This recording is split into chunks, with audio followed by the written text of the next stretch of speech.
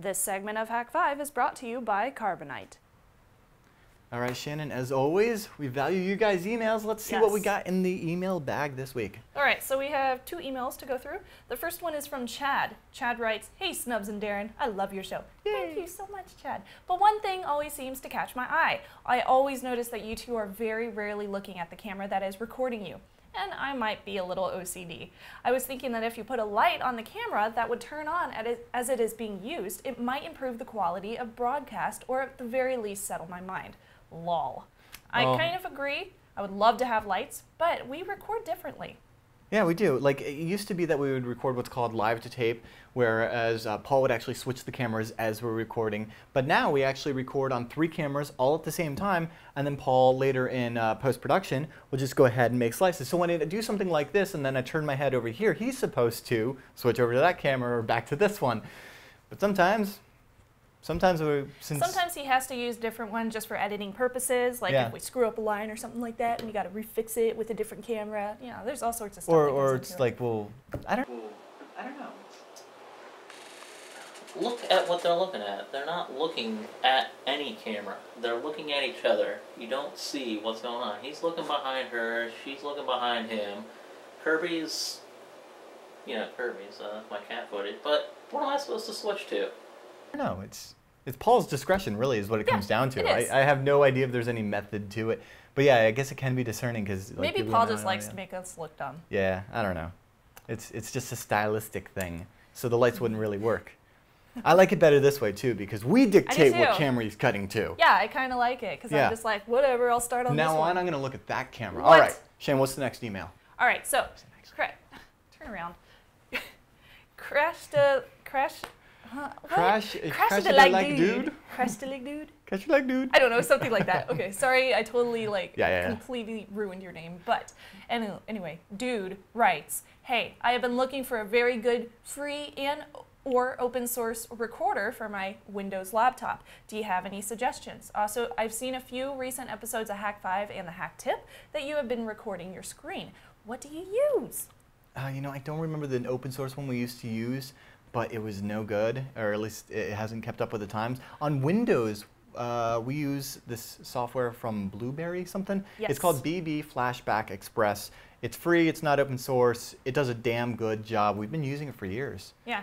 It's free, which I love. And you can record little segments or a suggested window on your machine. You don't have to record the entire thing. Yeah. You can do video and sound, which I've used recently, so I can record a YouTube video and send it to my grandma. That's cool. Yeah, and as far as on Linux, I will just throw this out there that I love using ffmpeg, and I get this command line, just ffmpeg script that I use all the time to do an X11 grab. It just grabs the frame, and yeah, it looks good. Yeah, all right. Free options for you. Coming up here in just a bit, we're going to have trivia and our Technolist photo of the week, but first, let's take a quick break. Stay tuned. Check in with me right there, and I'll tell you about something cool.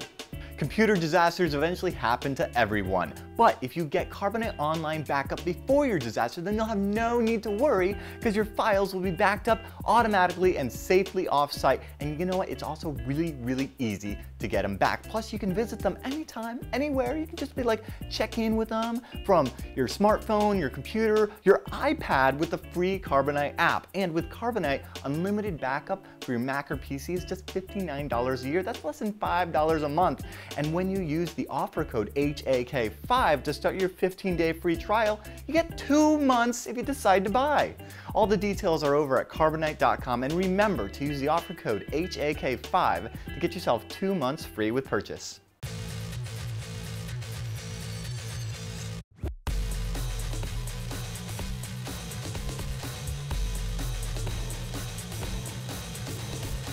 This week it is time for the Technolist Photo of the Week, which makes sense because we named it the Technolist Photo of the Week and it happens every week. It's one of those things we like to do here on the show. Shannon, help me. It just keeps on going if I don't say anything. It's hilarious. Okay, so Technolist Photo of the Week this week is GCS8. He sends in a slew of photos of a server rack that he just built, which is quite sexy and very pretty. It looks very new and shiny and not dusty like most of the ones that I've seen. If you've got Technolist photos to share, make sure you send them over to feedback@hak5.org. That's right. Show us your rack. We love them. It's time for trivia. Oh, yes it is. Last week's trivia question was, this historically significant computer, nicknamed Peanut, which is adorable, came in 2 flavors. Delicious. One with 64K of memory and the other one with 128Ks. Wow. What is the actual computer's name? And the answer is IBM PC Junior. I have one of those. I think my dad had one of those. My grandfather worked on that project, actually. Aw, Yeah. that's cool, man. Geek cred, what? Yeah, I'm looking forward to getting this or inheriting it sometime eventually. Dude. I'd love to. It's That like would be signed by awesome. the engineers on the inside and everything. Cool. What's funny is it's actually still in use today. It's doing my stepdad's like VHS collection. Nice. He's got a database. Anyway, All right. more than you needed to know. This week's trivia question is, this nerdcore song features the lyric, I'm going to try to rap this. Oh, no, can I do it? Can I do it? Okay, fine. My multicast datagram IP flow spreads across routers, making every net glow. Nice. Answer at hak5.org/trivia for a chance to win some awesome goodies out of my Hak5 swag bag. It's a really big bag of swag. Anyway, It's guys, like Hermione's bag. remember that you can subscribe, get Hak5 delivered to you weekly. Hak5.org/subscribe, all the details. And we have a ton of brand new stuff in the Hack Shop. We have our new crew jackets, which are limited release and awesome. They look good. Yeah, we just had them for the crew, but we were like, everybody wants them. Did a so small we run. decided so. Yeah, So small get run. in on that if you can. Get in. We got CDs from Dale Chase and Dual Core. If you haven't checked them out, definitely do so. We just did in the A block.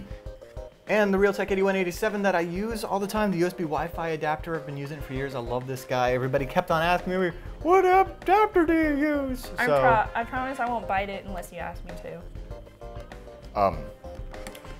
Okay. Anyway, hit up our social networks so that you can find out the latest, and we'll remind you throughout the week to vote for us next week at revision3.com for the case model of doom.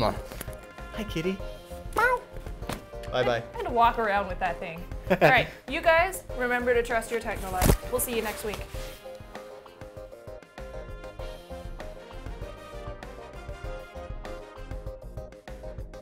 What would you wrap it up like? Like a burrito? I don't think I can stress this enough how serious this is. Serious business. Where are you going? Nowhere. That's not an exit. This isn't an exit. Is it an exit over here? No, that's Paul's office. Wow. And the studio gets so small. And later I'll be booting.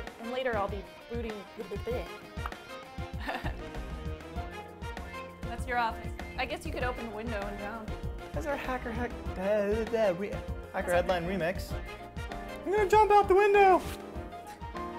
With a bag full of routers. Hey kitty, want some packets? Step 1, put a hole in the box. Step 2, put a snubs in the box. No one puts snubs in the box.